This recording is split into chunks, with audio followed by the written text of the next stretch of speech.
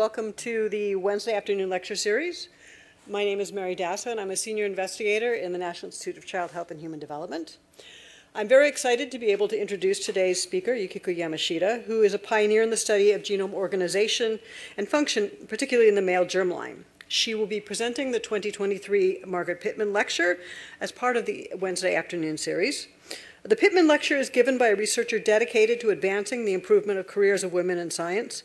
Since 1994, when this lecture series began, every speaker has exemplified the intelligence, scientific excellence, and drive that made Margaret Pittman a leader as the first female laboratory lab chief at NIH. And I want to point out that Dr. Yamashita was nominated for this honor by the NIH Women's Science Advisors. It's a great honor to have Yukiko Yamashita with us today. She's currently an HHMI investigator and professor of biology at MIT. She's also a member of the Whitehead Institute, where she holds the Susan Lindquist Chair for Women in Science.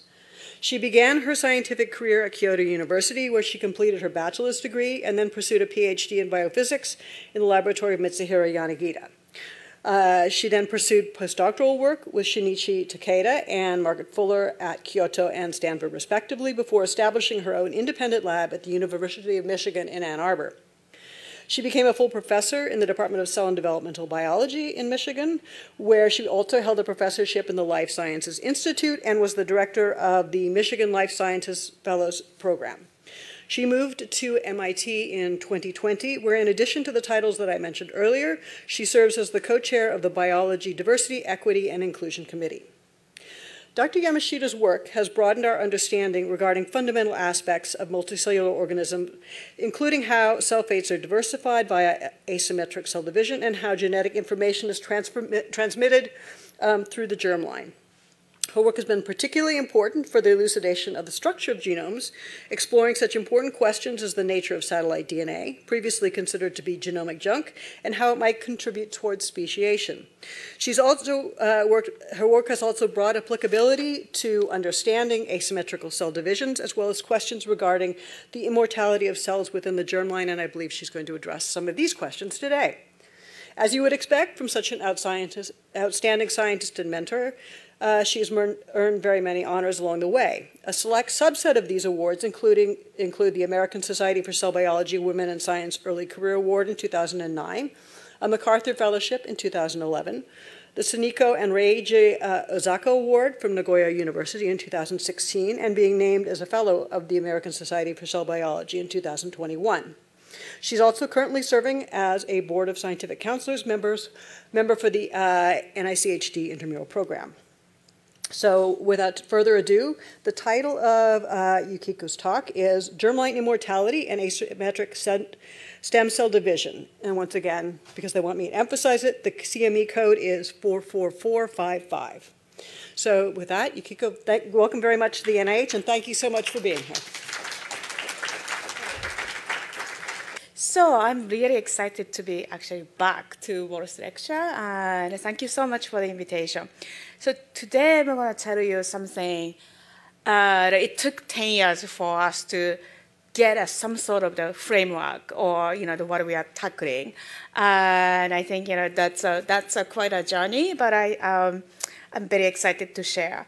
And as almost an excuse, I always put this quote from Barbara McClintock: "I doubt it could have been anticipated."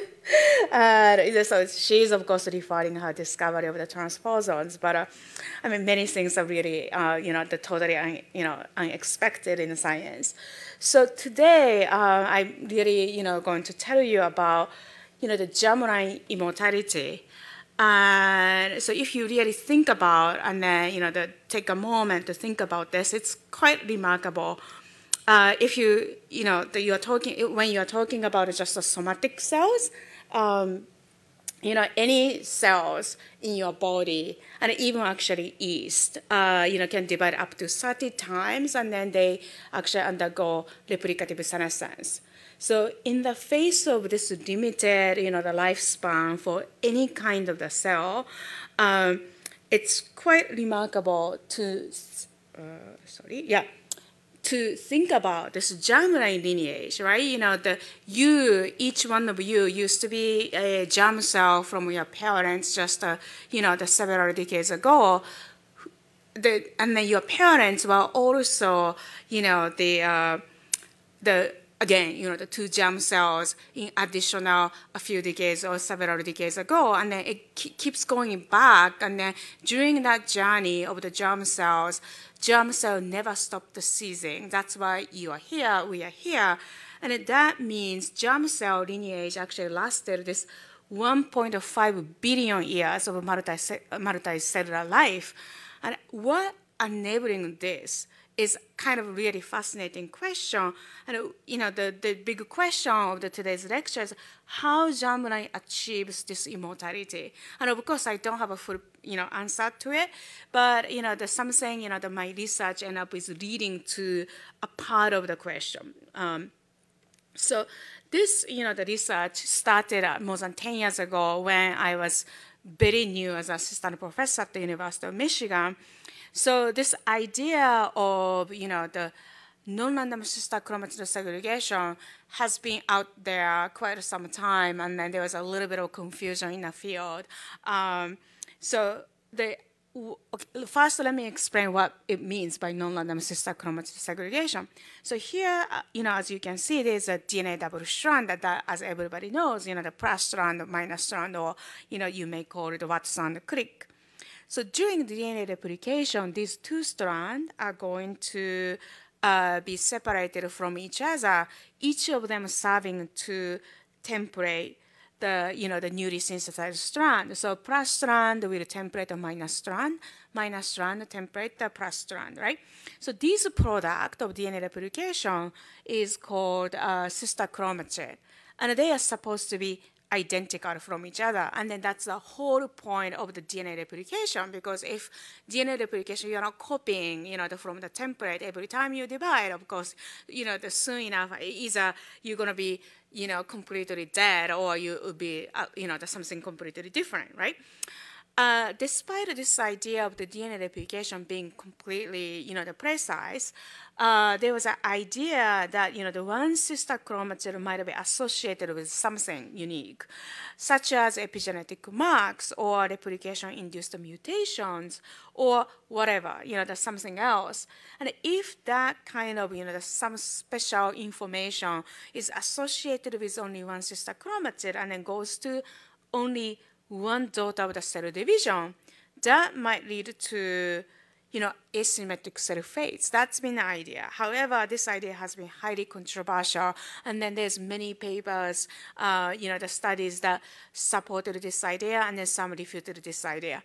And when, my first graduate student, she really wanted to test that idea, and then tested this possibility as a bulk DNA, like old strand versus new strand of the entire genome. She saw no evidence for this. But the same student, this Swasia Rapari, currently assistant professor at the University of Michigan, really wanted to get to the bottom of this phenomenon, to address the possibility. And then she came up with a pretty, the really good, the method she could address this with the highest resolution possible. So in this method, when, the DNA replication is happening, you're gonna, put the BRDU, nucleotide analog, during the DNA replication. When that happens, only newly synthesized strand is going to be BRDU positive.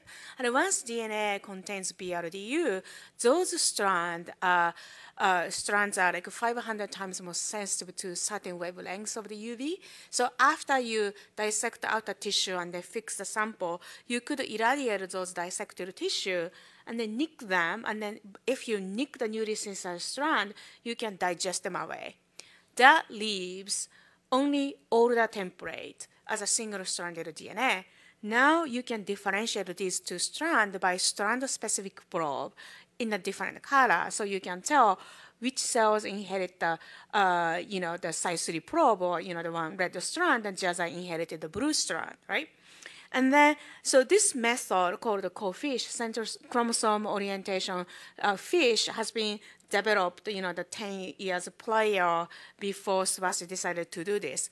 But she decided to actually design a probe that is a chromosome specific. So she was able to design, the X chromosome specific probe in the red and blue, and the second chromosome specific probe in red and blue, etc.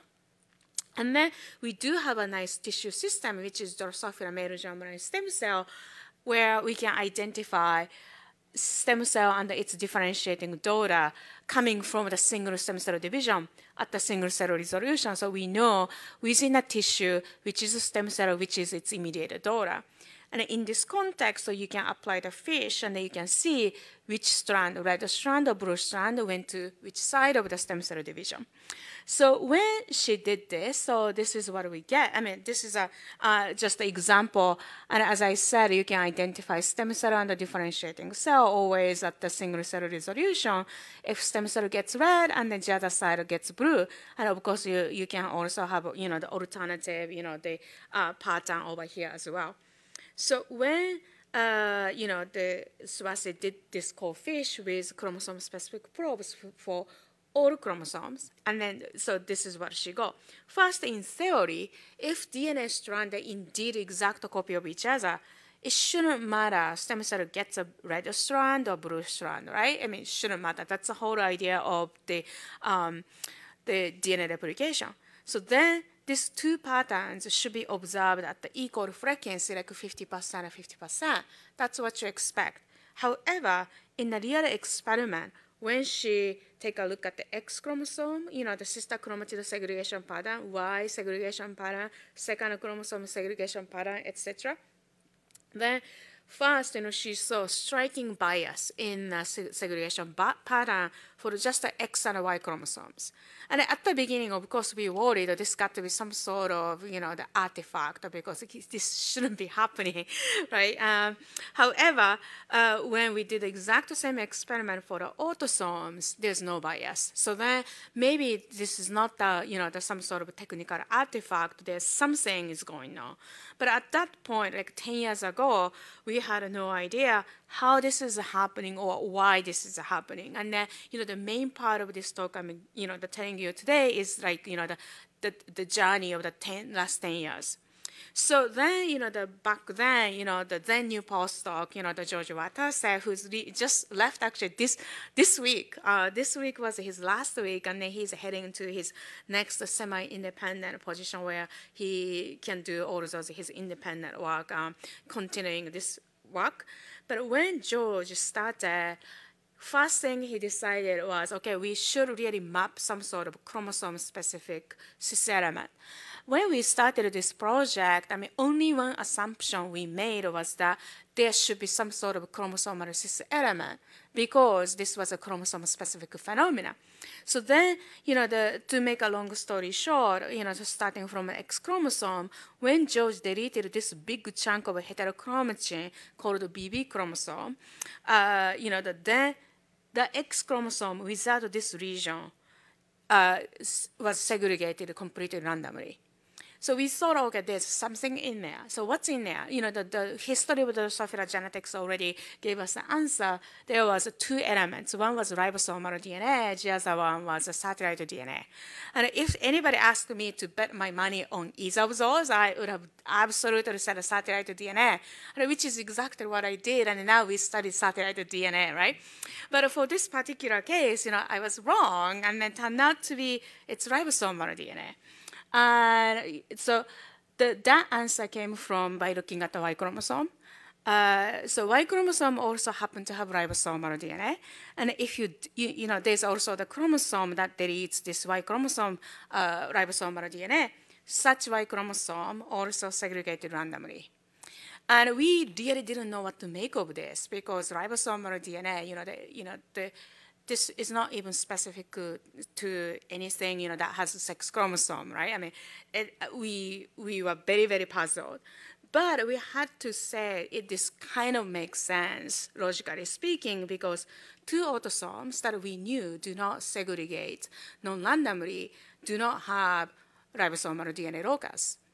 And more recently, when George take a look at the translocation chromosome, where second chromosome got a Y chromosome fragment that contains ribosomal DNA, that second chromosome now segregates non-randomly.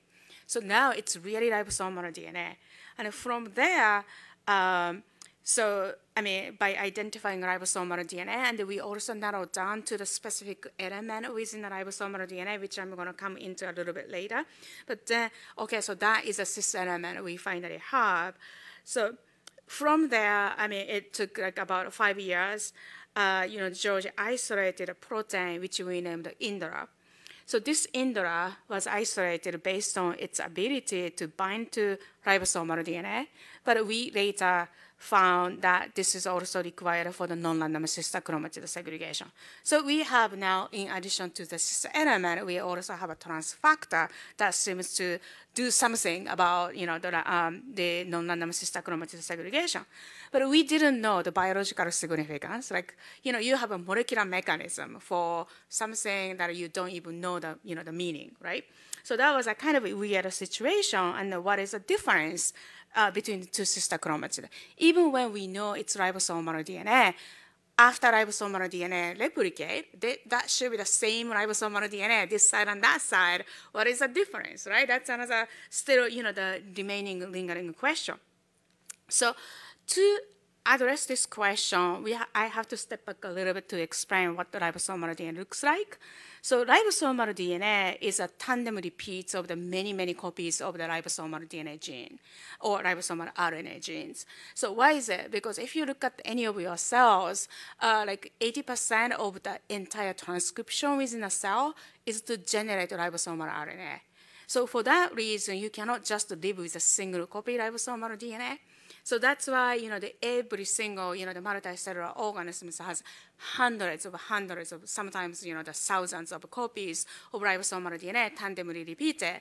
And in case of Drosophila, about 200 copies on each X chromosome or Y chromosome. That's how their genome is organized. In human, I think, there's 5 rDNA loci per haploid genome. That's what we have, and each locus contains about hundreds of the ribosomal DNA copies. So that repetitiveness is critically important to support our cellular, the demand of ribosome biogenesis. However, the problem is if they are tandemly repeated, you can find the homology between the repeating copies everywhere, right? Because that's exact the same things. So then they can easily find the homology between the different copies with each other. And if they end up with recombining over here, you lose a copy number to the extracellular, chromosomal circle, and then reducing the copy number on your chromosome. And then this copy number reduction is known to be one of the major causes of the replicative senescence, at least in the East. But not much was known about what's happening in the multicellular organisms. So my former graduate student, Kevin Liu, decided to take a look at this ribosomal DNA copy number dynamics or fluctuation during the, the multiple generation of the flies and then, the lifetime. So here I'm showing rDNA copy number on the y-axis, and the x-axis is the time or generation. So then if you look at any young males, they typically start out with a good copy number, whatever, the sufficient copy number around here. But then if you follow these flies as they age, his gonad end up is losing rDNA copy number. So that means this older father, older male, end up is having, the reduced copy number. And then because this happens in a germline, what this means is that this older father end up is passing sperm DNA with reduced rDNA copy number, right? So then, we could actually see this young son. They are young, but their entire rDNA copy in the entire body is actually reduced. So then you can easily see that, you are doomed. If this is keep happening in a few generations, we'll be losing our ability to keep going, right? So obviously it hasn't happened luckily to us or flies either. And so how is it? And then, one shocking observation is indeed this son who started with his life with a reduced copy number, his testes undergo recovery so that, the next generation, F2 generation from the beginning, their progeny have, now okay rDNA copy number, right? So that means there's a fluctuation of the copy number, and probably this ribosomal DNA copy number maintenance is some sort of, important aspect of the germline immortality. So then when we found this and we saw this data, and then we realized, oh, wait a minute, this part, rDNA copy number recovery, that's not unheard of. So that goes back actually 50 years, goes back by 50 years. So then back then, this original discovery of this, the reduced chromosome, the rDNA copy number on the certain chromosome, this mutant chromosome was discovered by Calvin Bridges, the century ago in the original, the fly room. But then, so later researchers, have figured sometimes, the certain conditions that reduce, the mutant chromosome with minimal rDNA copy number can be induced to recover the copy number. So this process has been called rDNA magnification. And then, so that was a phenomenon back then people were studying because this is an interesting phenomenon. But back then people didn't know this has any biological relevance other than this interesting mutant chromosome. Now we think this magnification is a process to recover any rDNA that, that lost a copy number because of the aging, okay? And then, probably the last person, the youngest person before us who studied this phenomena is Scott Hawley. And we have been in touch since, that we discovered this. And then, so in this mechanism, right? And then we now think, that this is a mechanism for the transgenerational maintenance of rDNA copy number, even in the wild-type flies. And then, but the good thing is prior studies figured quite a bit of the molecular mechanism, how this might happen. So that was something we really benefited by just going into the literature when we discovered this phenomenon in wild-type flies. Okay, so this is how normally flies recover the copy number. So I'm showing about just to, they exemplify, and only I'm showing 8 copies. Typically, that's many, many more copies. But let's say if you have 8 copies of ribosomal DNA, after the DNA replication, you have a sister chromatid over here. To recover the copy number, what they do is these sister chromatids misalign on purpose. Then find the pair, the homology at the misaligned location, undergo unequal sister chromatid exchange, like here. Upon resolution of unequal sister chromatid exchange, one sister chromatid steals the many copies from its sister. So that means one sister chromatid recovers a copy number at the expense of its sister, right? And then when we drew this diagram, we were completely thunderstruck. Wow, this is an asymmetry we have been looking for, right? To explain non-random sister chromatid segregation, probably it's a copy number. So we are very, very excited. And then George decided to take a look at, the copy number difference potentially, in the stem cell division. So, during the stem cell division, stem cell is going to create a differentiating cell. Can we see the copy number difference? And back then, we are agnostic, which copies go to which side because the stem cell is important, but differentiating cells are sperm, right? So that's also important. So which is going to which? We are kind of agnostic back then. So then, we did the DNA fish capturing dividing stem cell. And then, this is what first George found. This is the stem cell side, and this is the differentiating side. If you are really trying to look any difference, sorry, there's none, right? And then we are very disappointed. There's no difference. And then we thought, well, maybe this is beyond the resolution of our DNA fish, because if 5% difference in the copy number, that's still meaningful, but we might not see it. The DNA fish is not that good. And then, we were very disappointed about the year passed. Maybe we can't see it, but, I don't know what is the next, the step of the breakthrough for this project. But then one day, the George came to me. I think we have been looking at, he told me, we have been looking at the wrong condition because this is wild type condition where cells are not tempted to increase the copy number. They are fine. So now, so with that idea, George went to take a look at this magnifying condition that has minimal RDNA copy number. Now we started seeing the difference between the stem cell side and then differentiating side. Then stem cell was always inheriting a little bit more of the ribosomal DNA. And you can quantify.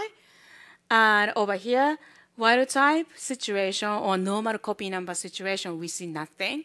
And then we do see this is log scale, 1.3 times ish of the difference most of the time in the, once that there's a magnifying condition. And I'm not sure if I would have believed this 1.3 times difference with the fish if this was a faster data we got. But we spent many months wanting to see something different over here. And no matter what we wanted to see, we didn't see it. After this very squeaky clean negative data, we were able to believe this. And then on top of that, this indra, right? If you mutate this indra that's required for non-random segregation, now we lose this asymmetry completely.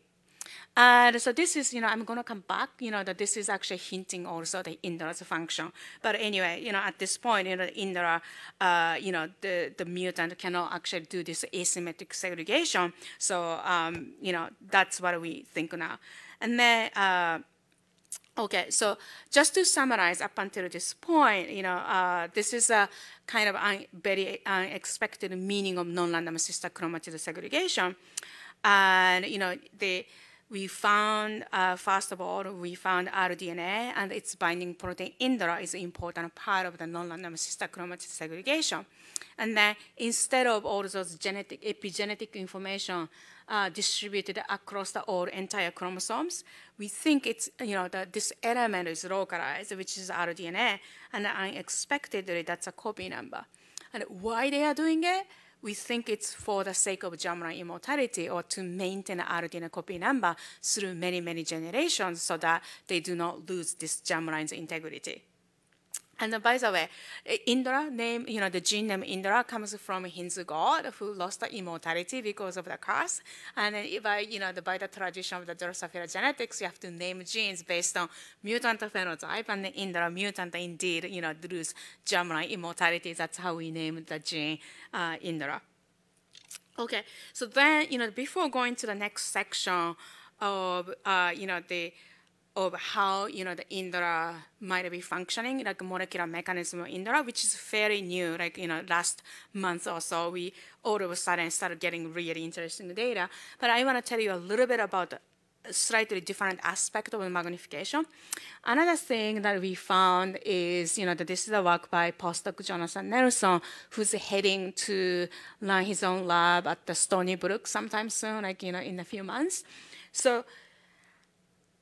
To induce this unequal sister chromatid exchange to increase the copy number, first step that you have to do is actually to break the DNA, otherwise nothing will happen.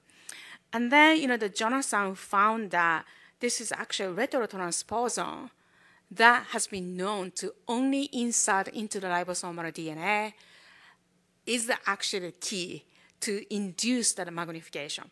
So that's really kind of interesting, the phenomena where, the genetic parasites, right? The transposons are kind of co-opted or, adapted, and they have now symbiotic kind of relationship with a host. And, when we started this work, we are really puzzled because how come host would want any transposon to come specifically into the most important part of your genome? And it turned out, indeed, R2 is kind of, the co-opted, and then to really induce this, the magnification only when it's required.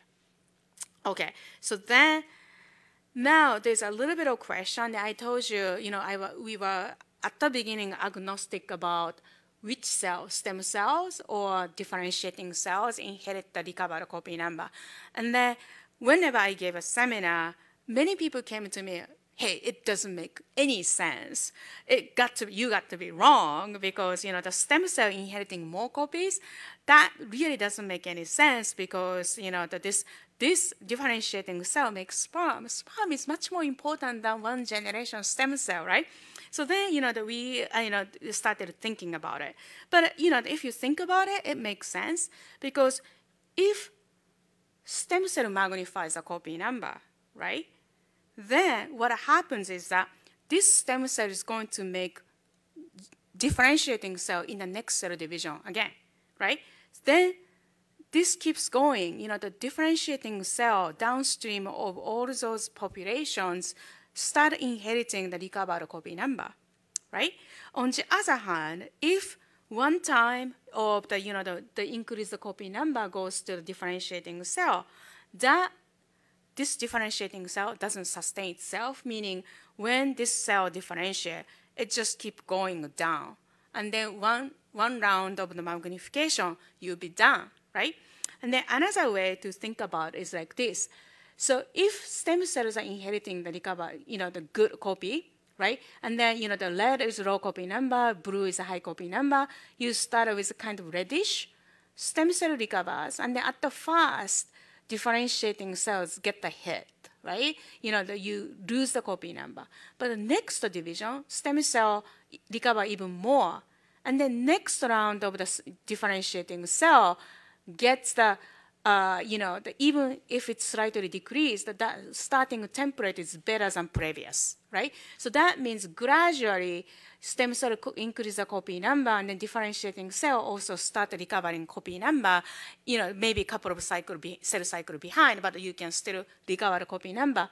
But on the contrary, if you do the opposite, stem cell keep losing the copy number to give the beta copy to the differentiating cell, but the differentiating cell keep receiving the copies from stem cell that has severely reduced RDNA copy number. So that means both of them just keep decreasing the copy number. This is essentially like eating the seed cone, right? So that's what you don't want to do.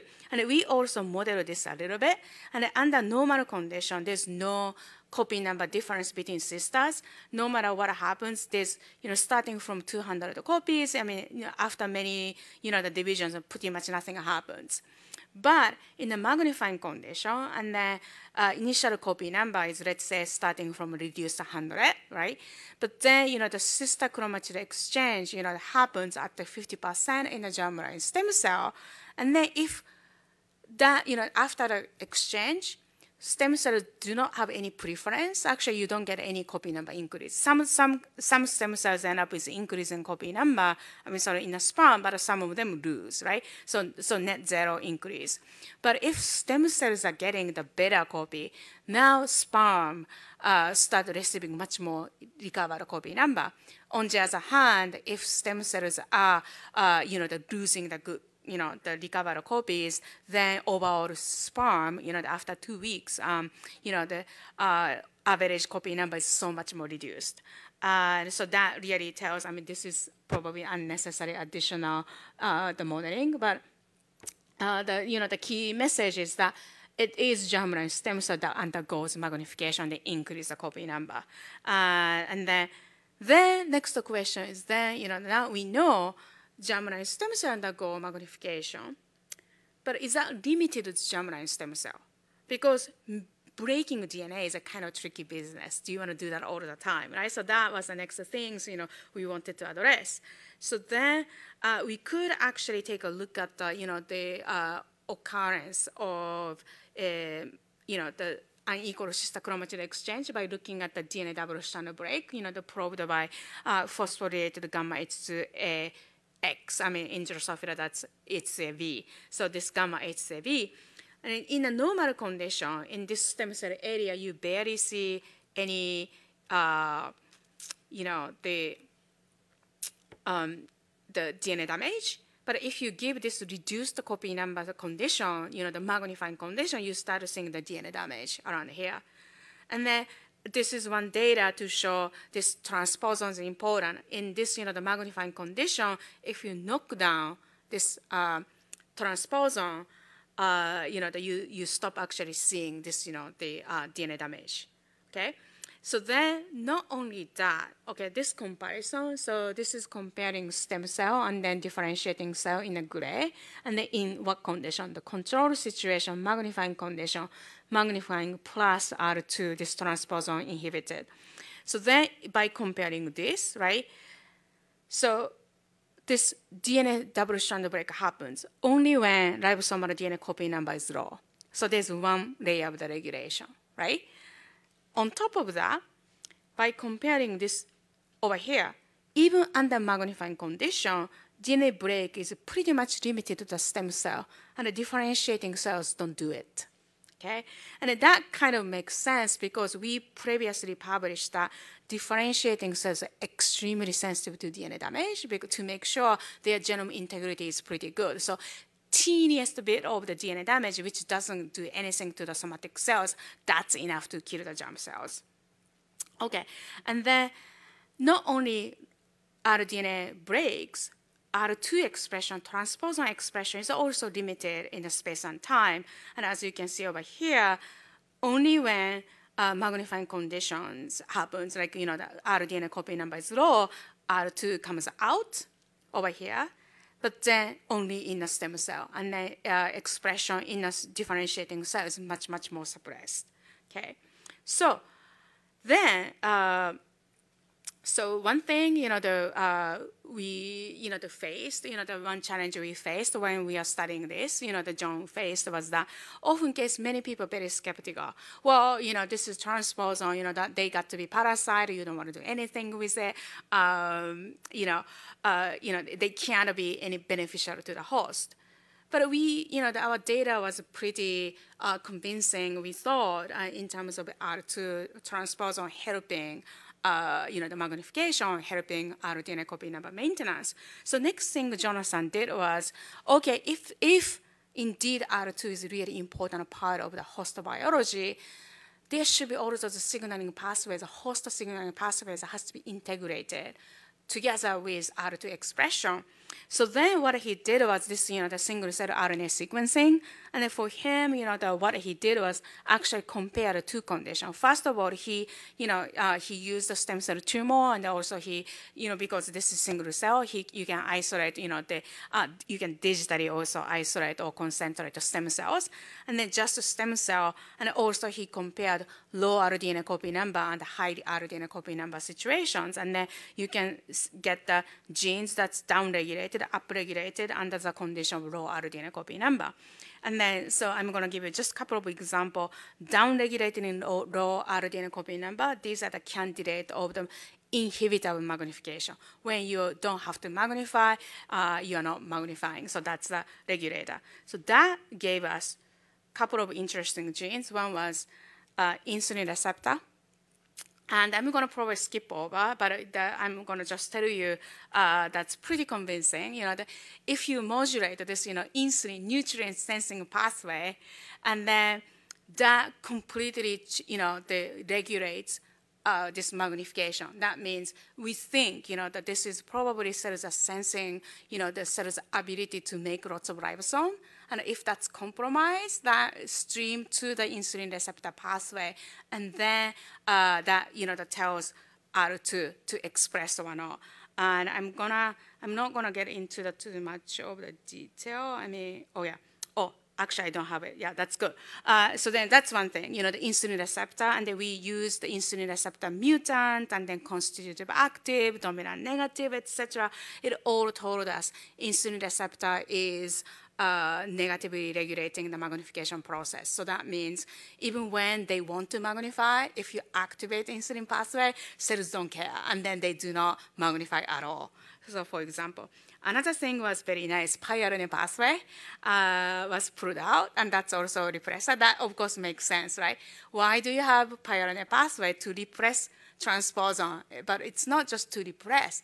I would say, I want to rephrase this, to fine-tune the transposon instead of just to repress, right? When you don't need a transposon to come out, of course, you are repressing it. But that is because cells has a situation when you want to have a little bit of the transposon to come out. That's why, the pRNA pathway becomes handy. Okay, now I'm going to tell you a little bit, in the last few minutes, tell you function of indra, right? And then, we know indra binds to ribosomal DNA. It's required for non-random segregation and required for magnification. But exactly how does that work? And then that's George's, the recent work, in the last 2 months or so. So this one, I told you, right, this is the same thing, the asymmetry of the copy number in the normal condition, magnifying condition, and magnifying but intermutant condition. So this one, as you can see, there's no asymmetry at all. That suggested us indra is not actually required for segregation per se, but it's actually required for creating the asymmetry, right? Because if it's simply required for segregation, you might create, lots of copy number asymmetry, but you might go to the random way. Sorry, I just fabricated this data by copying and then flipping this from this data last night to show what you would expect if you are making that copy number asymmetry, but they are not segregating correctly, right? So that, that this doesn't happen. So that means indra was probably required for creating the copy number asymmetry. So as I told you, the briefly mentioned, indra actually binds to this one specific sequence, IGS. That's one promoter of ribosomal DNA gene. Curiously, people have known rDNA have two promoters. One is IGS and the other one is ETS. Why do you need two promoters, right? But because it's a promoter, we decided to take a look. The indra has any function in the expression of IGS. And then it turned out indeed yes. In a wild type condition, you get a little bit of IGS expression, but in the indra mutant, it gets really upregulated over here. And then if you do this, first of all, over here, you can see that indra mutant upregulates considerably IGS. Interestingly, this upregulation is very specific to stem cell. This is indra mutant. Still, this upregulation is observed only in a stem cell, but not in a differentiating cell. So that means whatever the tendency to express IGS, that itself is already limited to the germline stem cell. When you remove the indra, so this also tells us indra is probably the transcriptional repressor, right? But that, the indra is repressing the expression, but the ability to express at all is kind of limited to the stem cell, but not the differentiating cell. And, this, we don't observe any of the upregulation if you look at the other part of the rDNA, like this one I'm showing ITS, but ETS, this promoter is the same. There's no upregulation at all in these guys. Okay, so IGS regulation by indra is stem cell specific, and then indra seems to be a repressor, but what does that do? Then, we took a hint a little bit from yeast. In case of yeast, right, the IGS happens, the IGS is over here in between rDNA copies, just like Drosophila. And then normally it's also repressed. However, when cells lose a copy number, what happens is IGS indeed gets upregulated. What this result is that if you express so much from here, and then right here there's a DNA replication origin, there is a conflict of transcription and the DNA replication that end up is breaking DNA. And then that DNA break is actually used to do the sister chromatid exchange to increase the copy number. So we thought, and then, transplanting this idea to what we know in Drosophila, of course, the indra is over here. Now we started thinking, or maybe indra is repressing normally to repress the magnification. So that became the idea. So we tested this idea, and then we first take a look at the IGS expression in a wild type situation versus the magnifying condition. This is not the indra mutation. And then if you look at over here, the stem cell, the actual upregulated IGS over here and the magnifying condition, right? Compared to the normal condition, you get the upregulation. And if you actually normalize the IGS expression by differentiating cell, the stem cell divided by differentiating cell, it gets even clearer, right? Just stem cell express IGS when you need to magnify rDNA copy number. Okay, so then another important thing is if you overexpress INDRA, now you can suppress it. So that really tells us INDRA is a negative regulator of IGS expression. That leads to the next question, does INDRA repress a magnification, right? And then we also, I'm not going to show you today, I think, and I don't have a slide for it. We also discovered INDRA protein amount itself actually goes down during magnification. So that means, INDRA protein amount is sensitive to, the rDNA copy number. Okay, so then, this is, as all expected. Magnifying condition, you observe the DNA break in a stem cell. If you overexpress INDRA, you repress it. Same thing, this is, the frequency of magnification. Magnifying condition, of course, shoots up the magnification. You overexpress INDRA, you're gonna repress it, right? Okay. So, actually, this is the data. So the INDRA amount actually goes down when, the cells lose the rDNA copy number. Okay, so then, is that just a replication transcription conflict that's happening over here, right, like east? But another thing I just told you is that this is upstream of the gene, right, rDNA gene. On top of that, that has a R2 insertion. Right? Then, the INDRA is a transcriptional regulator of the R2 as well. That became a question. And then perhaps actually INDRA is repressing R2 expression as well. And indeed, that's the case. INDRA mutant upregulate the R2. And also, when, in magnifying condition, R2 should be up, but that can be repressed by overexpressing, the INDRA. Okay, so then this actually led to the sort of unifying model. Previously, this is what people knew. So when people thought R2 is a purely parasite, bad guy, people have figured actually, the rDNA inserted with R2 is completely repressed by unknown mechanism. Perhaps by RNA, but anyway, that it was clear rDNA inserted by R2 is not expressing at all. And only good copy is expressed. Now, upstream additional promoter came into the picture. That is IGS, bound by INDRA. Now we think this is what's happening. Under magnifying condition, this promoter is always repressed, under normal conditions, so this normally doesn't count. Only transcription is happening by using this promoter ETS over here. That is a normal condition. But now, under magnifying condition, when cells lose rDNA copy number, as I said, INDRA gets downregulated, so you lose INDRA. Now, this new promoter come into picture, right? And then we think this expression from IGS is non-discriminatory, whether it's inserted with R2 or not. This probably results in R2 expression that leads to the magnification through unequal sister chromatid exchange. That's what we think. And then that's essentially the entire message, to lead to magnification. Let me give you just one, the surprise.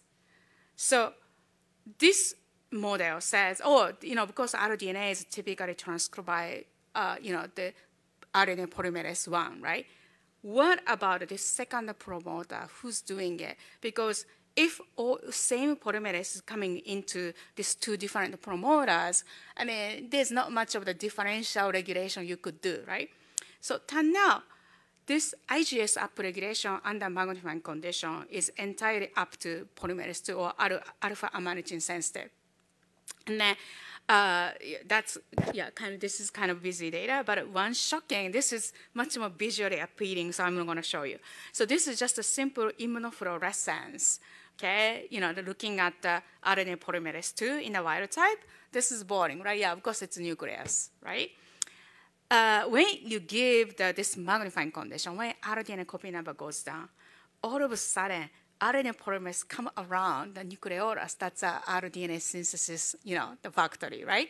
So we think, that all of a sudden when rDNA copy number goes down, RNA polymerase II gets recruited to IGS. And then that's possible because Indra, that goes away and then allows POL2 to come in. So to summarize, today's talk, so I told you rDNA locus is actually very vulnerable, although it's super important to maintain our, the cell's health because, that you lose the copy number all the time. You have to recover to maintain the germline immortality to last 1.5 billion years of the multicellular life. And to do so, this recovery is mediated by unequal sister chromatid exchange.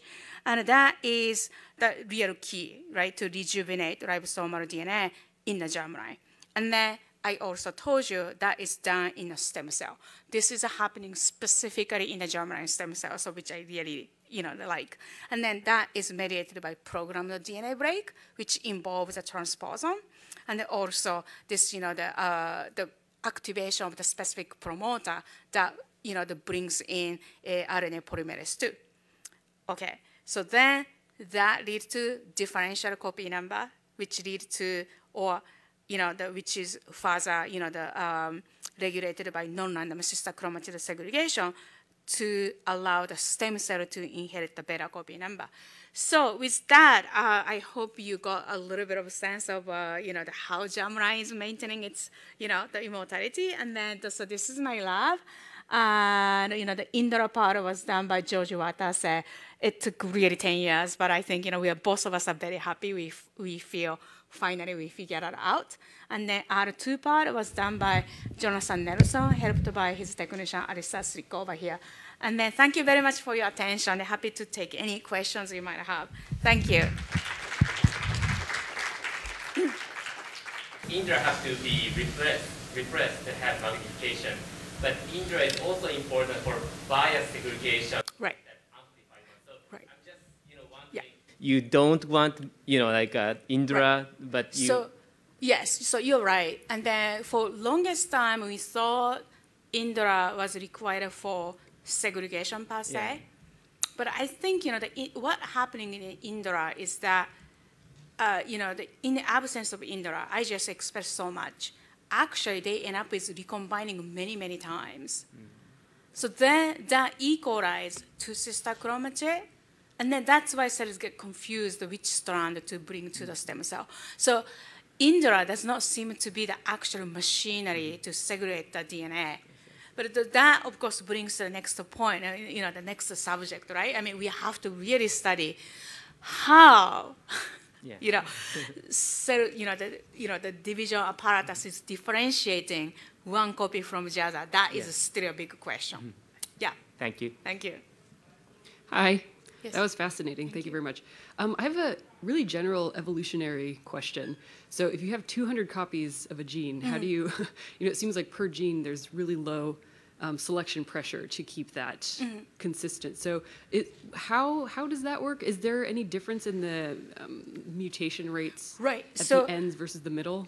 Yeah, exactly. So typically, the middle copies are well maintained. Oh, okay. And that is because, actually, that is because of unequal sister chromatid exchange. Because if you, if you do this unequal sister chromatid exchange over here, right, middle copy gets duplicated. Right? As a result, they actually homogenize middle copy. If you go to the end, that's same thing with, for example, centromeric satellite DNA, right? Any repetitive DNA, toward the end, the study sequence starts degrading, but in the middle, it is, pretty well conserved. And so that means if anything get the mutation, that's going to sweep the most of the, the middle part of the segment. And then in case of rDNA, if you mutate in a way that that's going to compromise rDNA function, right? And then, of course, that's going to be selected out. Yeah. Cool. Yeah. Thank you. Yep. Thank you. Thanks. That was a great talk. How much of this is conserved in females?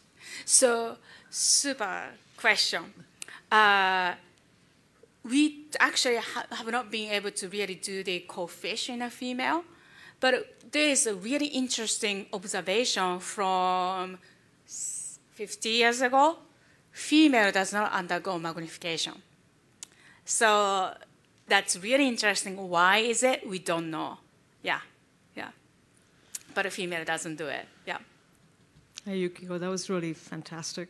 So I'm just curious, since you raised the specter of centromere alpha satellite, is there any role for Indra and mitosis at non-rDNA repeats, or is it really specific just for rDNA? It really looks like it's just rDNA. And so So I was, puzzled by that. Why is it so specific for rDNA? Yeah, we don't know. So with this, we don't know about the Indra. But there's one new gene that we started working on. And we started working on this gene because that was expected to interact with other satellite DNA binding proteins, which is other wing of our lab that we are interested. And this gene binds to satellite DNA binding proteins, like like D1 prot, which is like AATT binding protein, or that's a satellite binding protein. But this protein binds to all satellite DNA plus ribosomal DNA. What it does over there, we don't know yet. We just started working on it. But I think there should be some sort of interesting connection there. Yeah. Thank you. Yeah, thank you. I have a couple questions from online. Yes. My trouble with the first one is I don't know what the pronoun it now means. This came in just when the Q&A started. The question is, does it happen in human germ cells as well? I love to know that. I think just by logically deducing, it has to be happening, right? We are still, we haven't lost our DNA copies yet, obviously. But then, the human, as well as mouse spermatogonial stem cells, they are believed to divide symmetrically, okay? Because you can when you identify spermatogonial stem cell, they don't exhibit any sign that they are dividing symmetrically, asymmetrically in terms of the fate, right? And then if people have done lots of lineage tracing and modeling using rodent spermatogonial stem cell, and they say, oh, they are just dividing symmetrically because, some stem cell, any stem cell will be lost sporadically, and then some other cells take over and it becomes stem cells. So, the fate is very plastic, whether you are stem cell or spermatogonia doesn't matter. Don't worry about it. That's been what's said for a very long time. But if you think about rDNA copy number, that's not a part of the fate, right? If you have a little bit of more or less, copy number, still, you have the same transcription, the network, etc. You identify them as equal stem cell. But of course, I bet there should be some population that's doing this, right? Increasing the copy number. And then there's a beauty in repeatedly doing this, because if you go to, let's say, you are supposed to have 200 copies, and then if you go down to 50, if you do only one the division, you might recover to only 60, and then that's it. But once cells can do repeatedly, 60 becomes 70, becomes 80, and etc. In one generation, you can really recover a lot. So that kind of reasoning makes me wonder, I think, if you are able to look at the rDNA copy number, I think, the human stem cell, human spermatogonial stem cell should be dividing asymmetrically. So that would be my guess. Okay, one more question from online. Is POL2 used for making ribosomes or to serve another purpose? So typically, POL2 is not believed to do any transcription, for rRNA, right? So that's been known.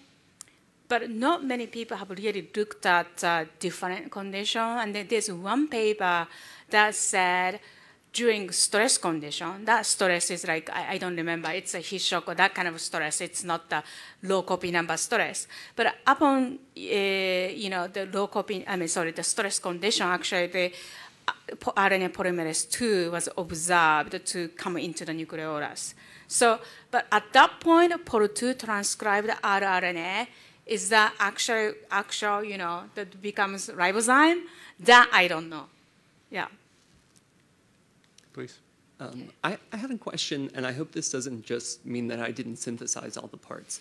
But I thought from your co-fish at the beginning, that was not against the rDNA locus, right? Yeah, exactly. Is the method of magnification like strand specific so that the longer one is always going to end up on one strand? I know. Oh my gosh, yeah. I hope actually I do have the slide about it. I typically keep that slide somewhere. Oh, I don't have it. So, yes. So, first when we discovered non-random segregation, it's actually wild type, not even magnifying condition. How come exact same copy number supposedly still segregating non-randomly, right? So, and then, indeed, I actually almost, skipped one critical information when I said, oh, when we realized that was asymmetry in the copy number. To be much more precise, actually, that is an asymmetry in the propensity of increasing copy number. So that means, so what we think is that because rDNA, it's known that the rDNA is replicated in a unidirectional way because of replication fork block. Because of that, specifically for rDNA locus, one strand is primarily synthesized as a leading strand. The Gs are always lagging strand. And in case of yeast, and the yeast, there's no asymmetric cell division. Nobody detected any, which copy goes to which side. But in case of yeast, the typically break happens at the leading strand. And if you draw the cartoon, you will see if your leading strand breaks, you cannot go beyond the replication fork, where replication is not completed. Because if you break and then try to search the homology beyond the fork, you end up with breaking chromosome. Only way you can repair without breaking chromosome is at the double strand break at the leading strand, you have to go back. If you go back, you are increasing copy number. So if somebody asks me to bet, I think leading strand is going to the stem cell. But yeah, that's, again, it's just a pure speculation based on what would make sense. We don't know. Thank you. Yeah. Any? Great. Thank you so much.